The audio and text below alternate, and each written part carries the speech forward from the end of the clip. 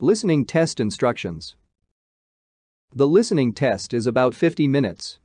There are 6 parts in listening test. You will have about 6 minutes to listen to each passage and answer the questions. The passage will be played once.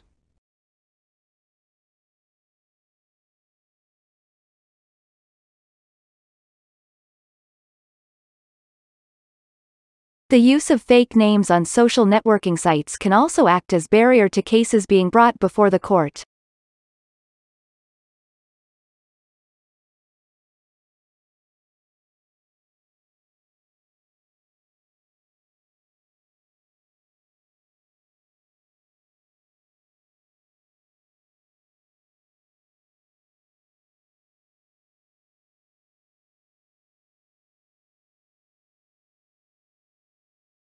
You will hear a conversation in 3 sections. You will hear each section only once. After each section, you will hear 2 or 3 questions. You will hear the questions only once. Choose the best answer to each question.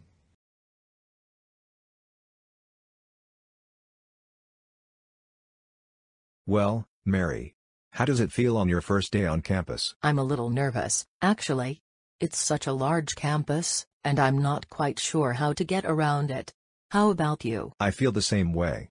That's why I think we should leave early, to get to our history lecture on time. That sounds like a good idea to me. Look, it's 8:15 now. When is the lecture supposed to start, again?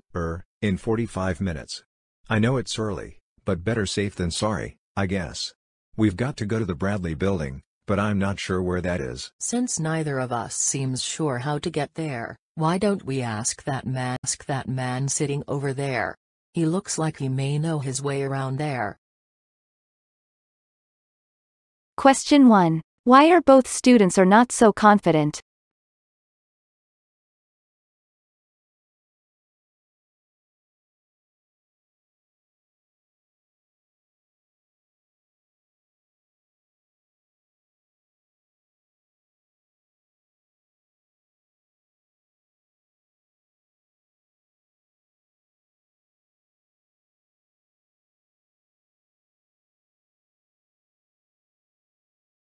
Question 2. What was their immediate plan?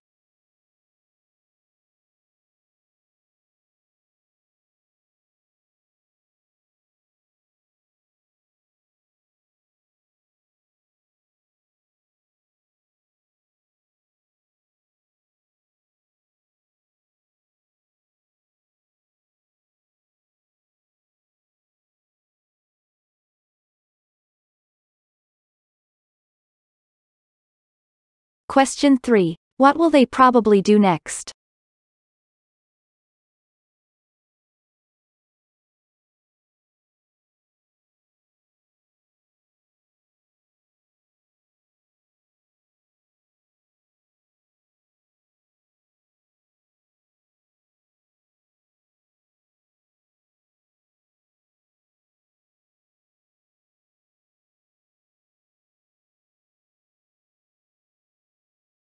You will hear the second section of the conversation shortly.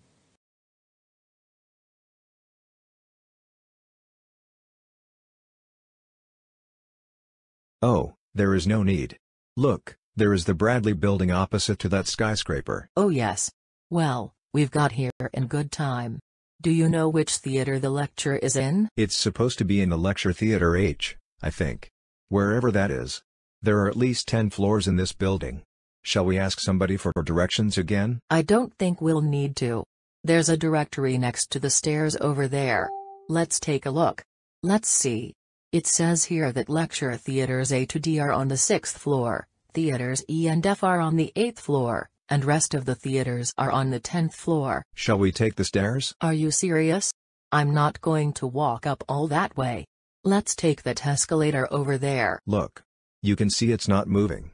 If you don't want to walk up, I guess we'll have to find a lift. Actually, I noted a sign when we came into the building that said the lifts weren't working on the ground and first floors. I suppose we'd better take stairs to the 2nd floor and take the lift from there. Question 4. Why do both students sound relaxed?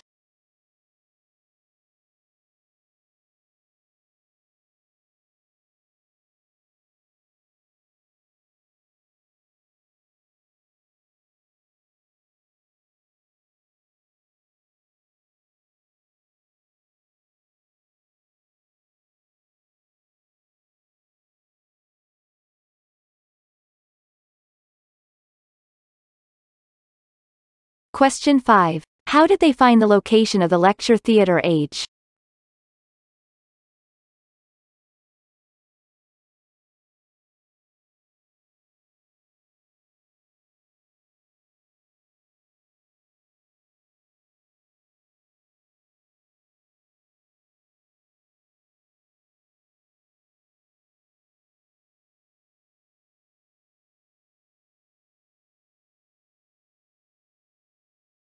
Question 6. How did they reach the required floor?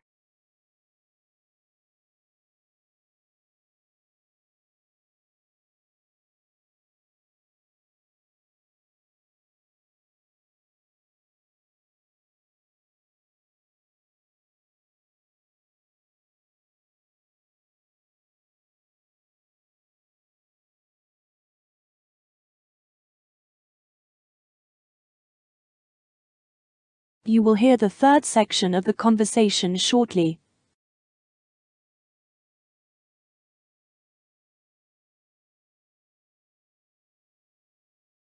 Okay, let's go. Well, we finally made it. And we exactly started it 40 minutes ago. I hope it doesn't take us so long next time. Yes, if we memorize the way we got here. Hey, William. That's strange, there's no one here. Are you sure this is the right place? Yes, I'm sure. Hey, wait a moment. There's a sign posted on the blackboard. Can you see what it says? Yeah. It says the professor is sick. And that there'll be no lecture today. I guess that means we've come all the way to this lecture theater for nothing. True. Anyways, we have enough time so we can discuss the timetable for the rest of the week. Yes, you are right. Let's discuss it. Question 7. What did they find when they reached the theater?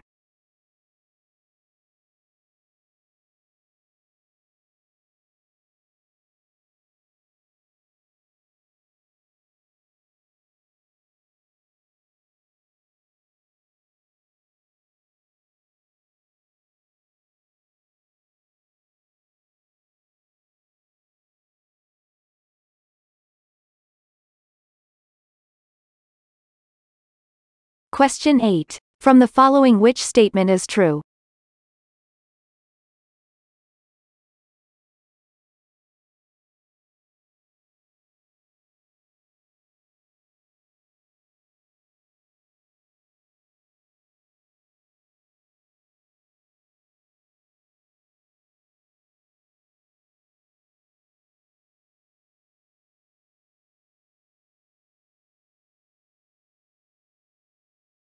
You will hear a conversation followed by 5 questions.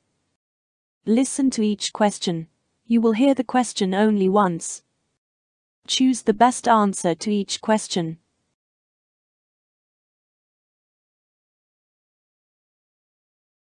This is yummy coffee, Bob. How is yours? It's excellent. You know, Teresa, I just read an article about coffee last night. It was in that journal that Professor Smith recommended to us. Which one was that? Oh, I think I know. Food Economics Review, isn't it that? That's the one. Anyway, in the article there were all kinds of interesting things about coffee that I'd never known before. Like what? Well, did you know that over 30 million people earn their living from some aspect of coffee farming? Wow. Well, if it's that big, it's probably produced and controlled by a few large companies, just like with oil. Well, this are otherwise. It's said that most coffee is grown by farmers with only 4 or 5 hectares of land. And coffee is usually all they produce. So who produces the most coffee? I mean, which country? It depends on what type of coffee bean you are talking about. Oh, of course. Each country's coffee has a different flavor. My favorite is Jamaican. What you're talking about? It's just a regional variation. What I'm talking about is the coffee bean itself. One common type of coffee bean is Robusta. It's grown at altitudes of below 600 meters. Is that what we are drinking now? Probably not. The coffee we're drinking is premium quality. Robusta is usually used to make instant coffee. Anyway, the premium coffee, like the stuff we're drinking now, is from a type of bean called Arabica. They grow it higher up, at between 600 and 2,000 meters. So those are the 2 types of coffee, are they? Actually, there's one more called Librica. It's grown below 1,200 meters. But apparently, it's not produced in very large quantities. It's used in blended coffees. You have really collected a lot of information about the coffee. Yes, actually. Question 1. Which source was used by Bob to collect the information about coffee?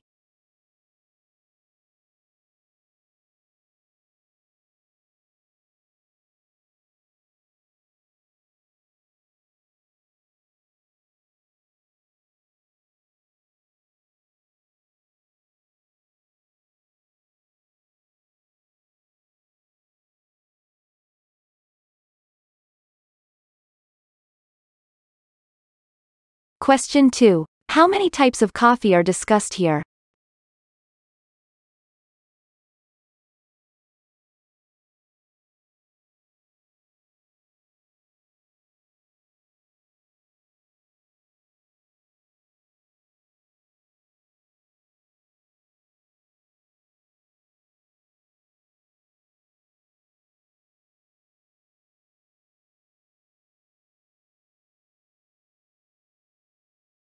Question 3. Which of the statements holds true of the conversation?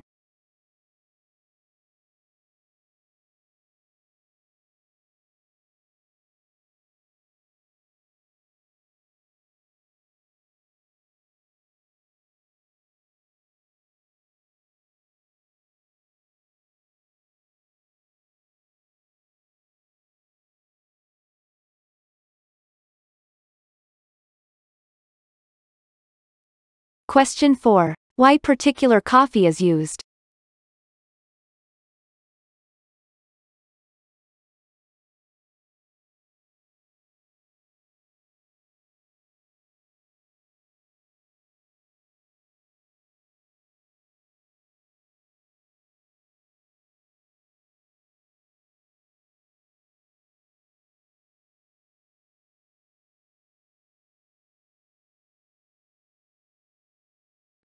Question 5. One fact about the production of coffee is.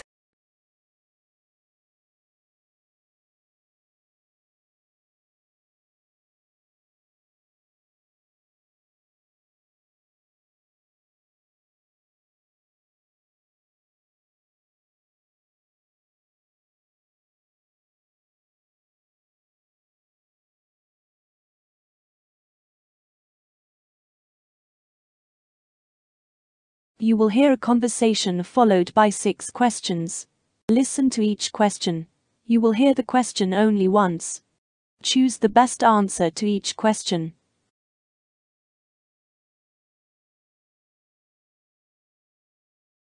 Good morning, Dr. Watson. Thank you for finding the time to talk to us. No problem. The pleasure is all mine. Could you first of all give us a short personal introduction? Of course. I am Dr. John Watson. People know me best as the chronicler and narrator of the cases of the greatest detective the world has ever known, Mr. Sherlock Holmes. For a while I shared Mr. Holmes' rooms in Baker Street, London, and accompanied him on many of his criminal cases. Where did you train to be a doctor? In London. I got my degree in medicine, my MD, in 1878 after studying at London University's School of Medicine and Dentistry. Where was your first job? After leaving university, I got a position as an assistant surgeon in the British Army. Did you serve abroad? Oh yes. As soon as I joined the Army, I was sent to India. Then my regiment was moved to the war zone in Afghanistan. But my career as an Army doctor didn't last long. I was wounded at the Battle of Maiwand in 1880. An enemy bullet hit me in the left shoulder, breaking the bone. I lost a lot of blood, but fortunately my servant dragged me out of the battle and back to the Army hospital. He saved your life. He did indeed. For weeks, the doctors thought I would not live. I suffered terrible pain from the wound and long attacks of fever. When I did recover, I was very weak and of no further use to the Army. The doctors decided to send me back to England. My career as an Army doctor was finished and my health was in ruins. What happened when you got back to England? I had no relatives or close friends in London. In fact, I had no family at all anywhere. I was completely alone. The Army had given me a small pension for 9 months, not without money. I rented a room in a hotel in central London, but knew I would soon have to find somewhere cheaper. What did you decide to do? One evening, completely by chance, I bumped into one of the hospital workers from my student days. He told me he knew someone who was looking for a second person to share a flat in Baker Street. That someone was Sherlock Holmes. The two of us met, and quickly decided that we would be compatible as flatmates. And the rest is, as they say, history. Question 1. What made Dr. Watson popular among the people?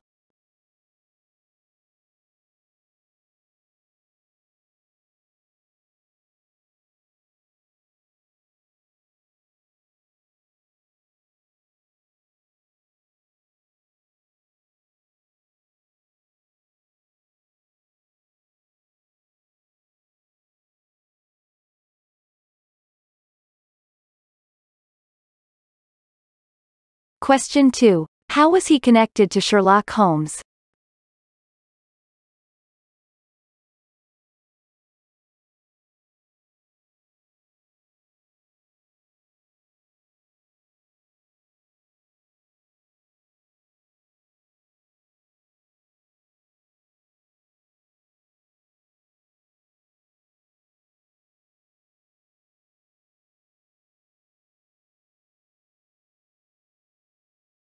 Question 3. What was his first job?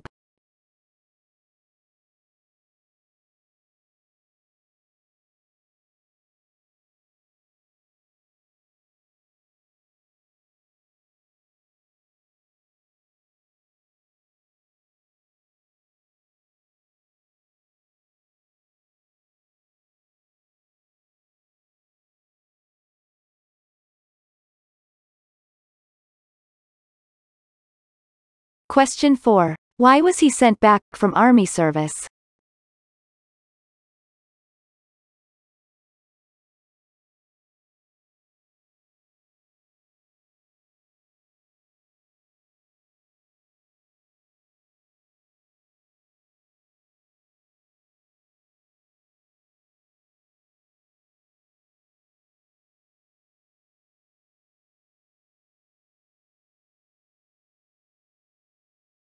Question 5. After leaving army, how did he manage to survive?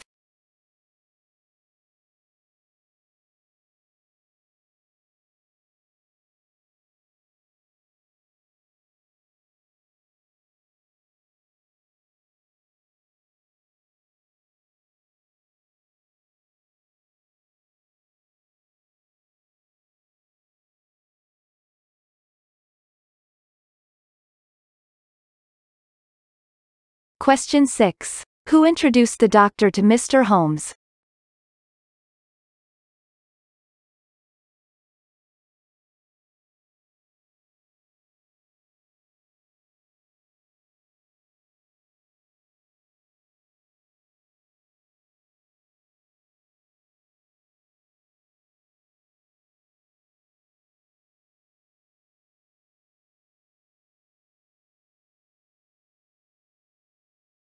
You will hear a news item once. It is about 1.5 minutes long. Then 5 questions will appear. Choose the best way to complete each statement from the drop-down menu.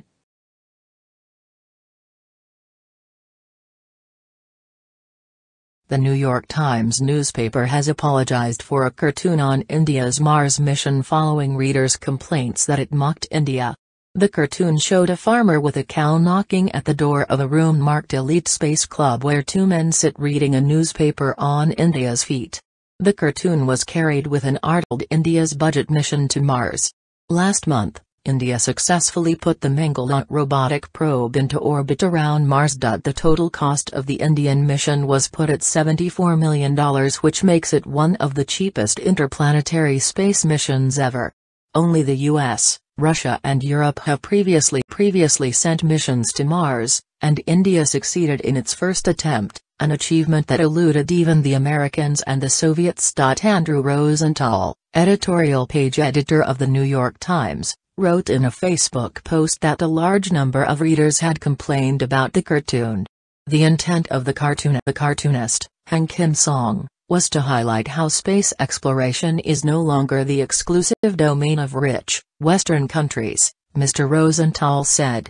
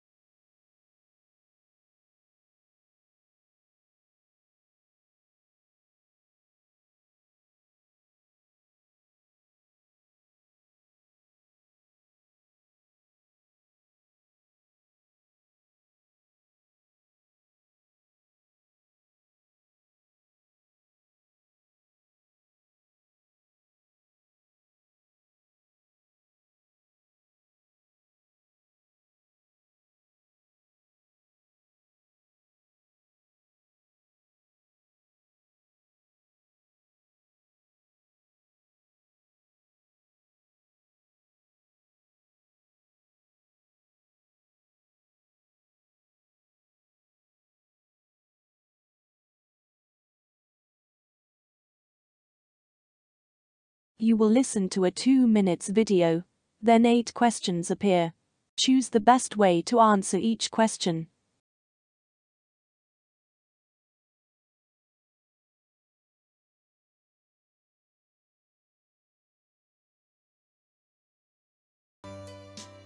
Hi, Linda. How are you doing? Hello, David. Good to see you too. I have some ideas about our next project. I am momentarily thinking of a wiki music as well, but I think I mean something different. I just would permit free music. At the moment that will mean classical music of people dead over 70 years. And I would like to add 3 major topics with every music piece, to know the audio, the score and in some cases the text. I believe that's a great idea. This would prefer some kind of wiki notation for notes, but easier than the way as it is now. We can try to prepare a plan, and I would like to hear more ideas, what people think of it. What do you suggest, Linda? I think we should approach some users as well in the future, but I cannot guarantee that if we can find some. So, if you know about music, if you are interested in music, seek help from some musicians as well to make this an acceptable plan. Thank you for sharing your input, but I don't think I am able to be involved with musicians. Me too. I have recently stopped being very involved in music and need to devote my energy to other projects. If it started, I would definitely use it and maybe add a few pages or edits, but I couldn't be much more involved than that. This is actually also one of the ideas that Jimbo mentioned in his speech. I'm willing to help. I'm in a relatively good amateur choir myself, and have some distant links to a very good student orchestra. Although not everything they play is old enough. I could try to persuade them to do something for the free music cause. That would be great.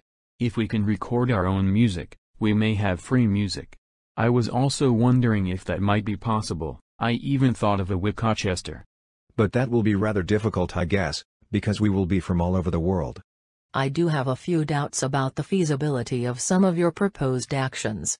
As ex-performing choir singer, I know that sheet music can also be copyrighted by publishers who may have obtained those rights a long time ago, but have survived even if the composer died more than 70 years ago.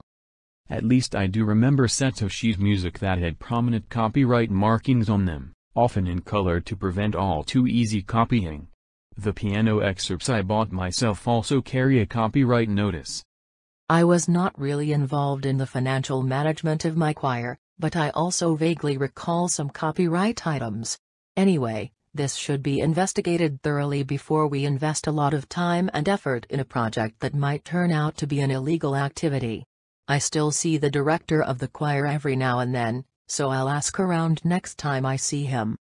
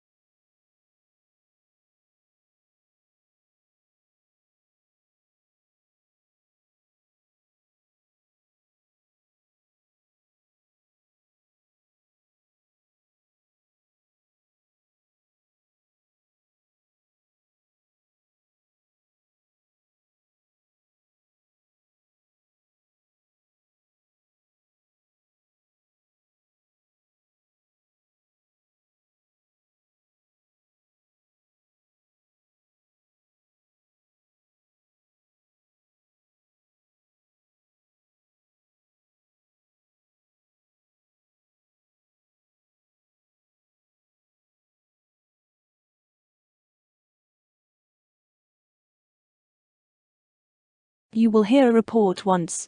It is about 3 minutes long. Then 6 questions will appear. Choose the best way to answer each question from the drop-down menu.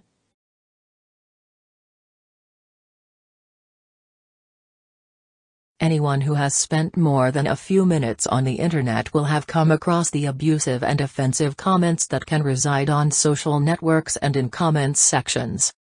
The comments are nothing new, they've existed since the dawn of the web in the 1990s. But what's changed is how quickly and how widely these messages can spread through social media. In the past year, Britain has started to crack down hard, using existing laws to prosecute comments made on Facebook and Twitter which break the law. In March, a 21-year-old student who posted racist tweets about footballer Fabrice Muamba as he lay collapsed on a football pitch was jailed for 56 days for a racially aggravated public disorder offense. Last August, 2 men who set up an event on Facebook encouraging people to riot in their hometowns were both sentenced to 4 years in prison for trying to incite disorder, despite the fact that no one actually showed up to the event. In one of the most infamous cases, a man who posted a tweet threatening to blow up an airport in England, which he said was light-hearted and a joke, was found guilty by magistrates of sending a menacing electronic communication. The British government is planning to go further. This week it proposed new laws which would require internet service providers to unmask trolls who post defamatory comments online. The issue is gaining increased attention in the UK after several high-profile cases of online harassment, including jailing Frank Zimmerman, the 60-year-old who sent threatening and offensive emails to a Conservative MP. But despite similar issues arising in Ireland, the situation is very different here. Technically anything that is said on the internet is subject to the same laws as if it's published in any other format. In other words, the most likely charges that could be brought against a tweet or a status update are defamation, publication of a statement about someone which injures their reputation in the eyes of reasonable members of society, or incitement.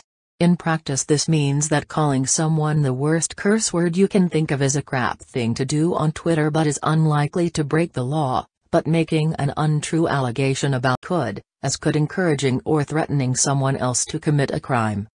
It's worth bearing in mind that crude abuse is not defamation, and thus a lot of what goes on online will not ground a defamation action, explains Fergal Crean, a Dublin-based barrister. The use of fake names on social networking sites also act as a barrier to cases being brought before the court.